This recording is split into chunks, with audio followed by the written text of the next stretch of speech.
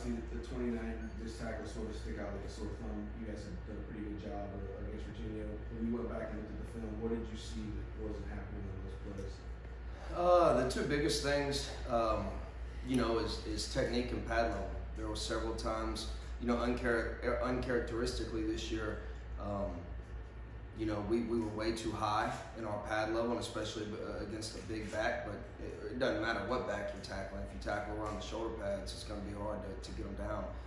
And then times where I thought we stopped our feet, especially in the hole. There's multiple times where we have a player, a player for a player in the gap, and if we just run our feet, we end up, with a 0-yard gain. Unfortunately, that did not happen where they were able to spin out or make us miss maybe in a hole and gain, 7 to 8 yards per pop. So those two things, without a doubt, were the main cause for missed tackles.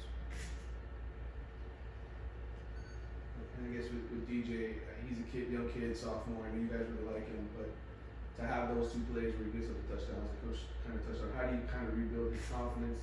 Where do you guys go with him from here? Technique, fundamentals and technique. These games, obviously we've had some tough losses.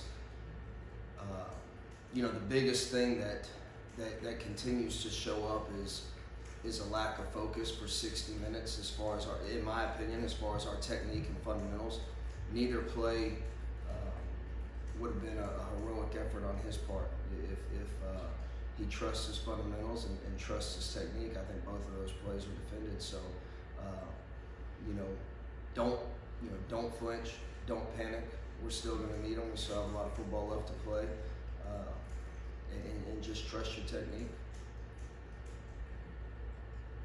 After Rick being down, was there any thoughts maybe shifting Shaq over to the weak side, just being a more experienced guy? I know he's inside, but just being a more experienced guy, and maybe allowing Sam Brooks to play in the middle for Shaq, or was that just not even an option? I thought Ryan Ragone went in there and did a heck of a job. If he was struggling, maybe that's something that we could have maybe discussed, but he went in there, he played 31 snaps. We had him down, finding his way around the ball 10 times, either from assist or a solo tackle. There's some plays, I'm sure, just like every kid that walked on that field would like to have back. But I tip my hat to that kid. If he was struggling, maybe that's something that we were talked about, but he really did a fine job for us, and my hat's off to him. I thought he played well. It's one of those deals where his number was called, and I thought he answered it.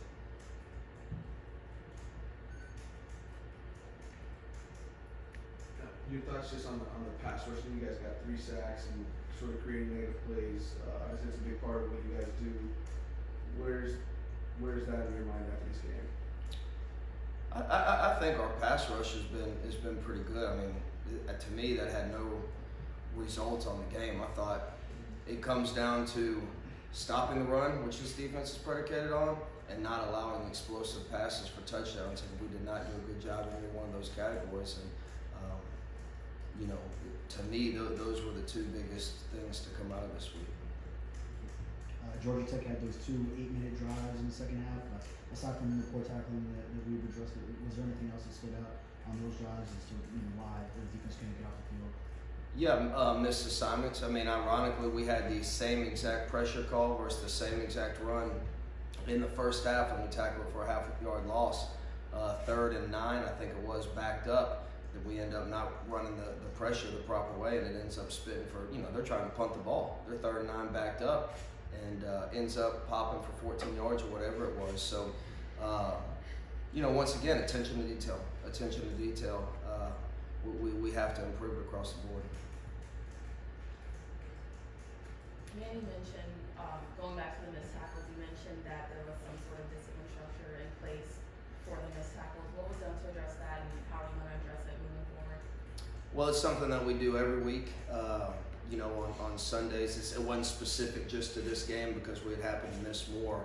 But it's really just a tackling drill. And we'll continue. Like I said, it's something we've prided ourselves on for a long time around here, but a long time as defensive coaches. And it's the same technique we've taught together for the last 10 years, and for whatever reason, we didn't execute. So, as far as you know, coaches, we have to teach it better. It's the bottom line. We have to teach the technique better and harp on it more, because what happened Saturday is not our standard. Hey Blake, as an extension of that, it's kind of like really been a recurring theme the whole year. You had to come in here and pretty much say the same thing several weeks. How do you put your finger on like why it's happening? I mean, you know, we see practice. You guys drill fundamentals pretty much every day. The tackling drills, you know, things like that. I'm sure all the different techniques and things are drilled every day. Where's the disconnect, and how do you change that? And you know, I guess I assume as coaches you probably own it, you know. Right. I mean, that's without a doubt the most frustrating thing. You know, one week we're great at tackling, the next week we're not, or whatever the case may be. Just attention to detail. And as coaches, to me, we just have to continue to press on. You know, we're not going to relent. We're going to trust what we're teaching. Like I said, it's worked for a long time, and we have to continue to harp on it to make it more consistent. There's a couple more questions we can take. Just gonna ask you about Pittsburgh's offense. We haven't talked about them yet. Obviously, two receivers, I think, are leading the conference, you know, way up there in the standings. Their quarterback, what do you think of their offense and their attacking challenge you guys face with the back? I think they present a lot of problems. They're diverse formationally. They're diverse from a personnel standpoint. I think their quarterback has a really strong arm, can make any throw on the field.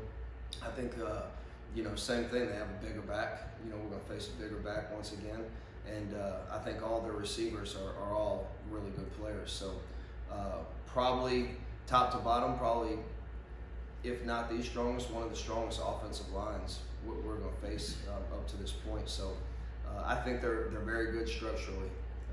You know, they don't beat themselves a lot. They're not a team that you see a lot of missed assignments. You can tell they're well coached. So we'll have our hands full.